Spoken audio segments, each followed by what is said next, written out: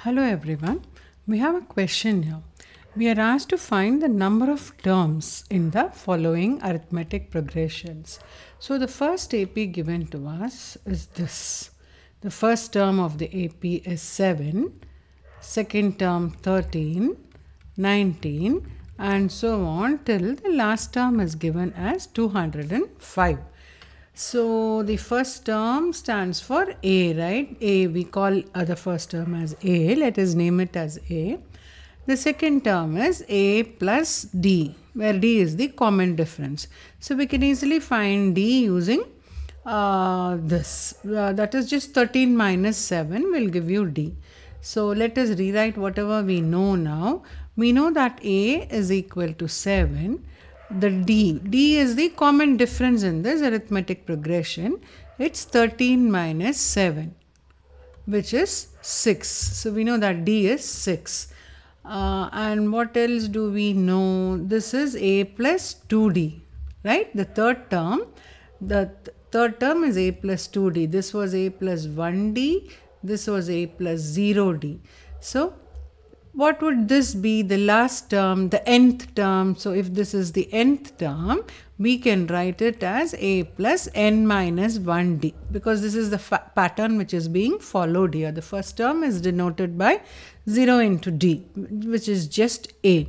So this is A plus n minus 1D. So now let us substitute here in whatever we know. We know that A plus n minus 1 into D is equal to 205. And we have been asked to find the number of terms, which is n, right? We know the difference. The difference is 6. We do not know n minus 1. And we know what is A, it is 7. So all of this is equal to 205, which has also been given to us as the last term. So now it's easy for us to simplify and write. Let us just keep n minus 1 into 6 on one side and subtract 7 both sides, minus 7 and minus 7. What do we get? 205 minus 7 is, isn't it 198? Isn't it? 205 minus 7. 15 minus 7 is, 8. 198. So this is 198. So your n minus 1 is equal to 198 by 6, which is 6 3 times 18, 1 carryover, 3 times 18. So this is 33. So what are we asked to find? We've been asked to find n, the number of terms in the AP. The number of terms is 33 plus 1, so 34. 34 is going to be a final answer, the number of terms in this first arithmetic progression which has been given to us. Now let's see what is our second one. It is 18, 15 and a half, 13 and so on till minus 47. So let me rewrite it first. It's 18, 15 and a half, 13 and so on till minus 47.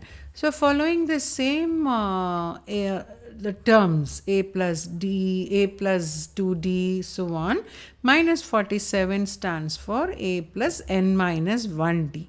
Isn't it? From here let us try to find what is n, because we know what is A. Isn't it? A is 18, the first term. A is 18. And we also know what is D. D is the second term minus the first term. 15 and a half minus 18. This is a decreasing arithmetic progression. So our common difference is going to be negative. What is 18 minus 15 and a half? Isn't it 2 and a half? Yeah, you can subtract and see for further clarity. It's minus 2 and a half, or we can also rewrite it as an improper fraction to minus 5 by 2. Isn't it? 2 2s are 4, 4 plus 1, 5. Minus 5 by 2.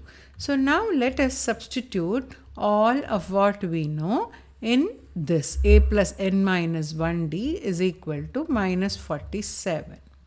A plus n minus 1 into D, which is 18 plus. The plus becomes minus because our d here is negative.